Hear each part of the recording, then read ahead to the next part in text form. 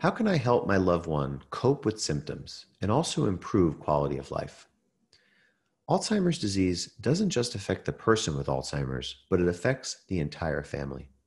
And it's really critical to have both patients and caregivers and the extended family both educated and aware of the disease, but also educated and informed about the resources that are available.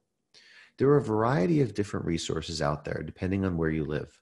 For example, in the United States, the Alzheimer's Association and the Alzheimer's Foundation of America have resources, have a free phone number that people can call for help. You may also want to call your elder care division of your individual state. You may want to talk to a social worker. A social worker can be recommended either by the Alzheimer's Association or Alzheimer's Foundation of America or by your primary care physician. It's critical to get educated and get informed about the disease. How do we do this? Well, there's a variety of healthcare professionals like we talked about, but whether it's finding a book, finding a website, or joining a support group, one of the most important things that we recommend for patients is to try to join a support group in your area.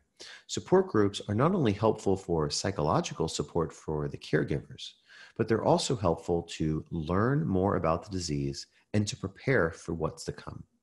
Further, many support groups also have day programs or care programs that can assist in caring for your loved one and also provide respite care.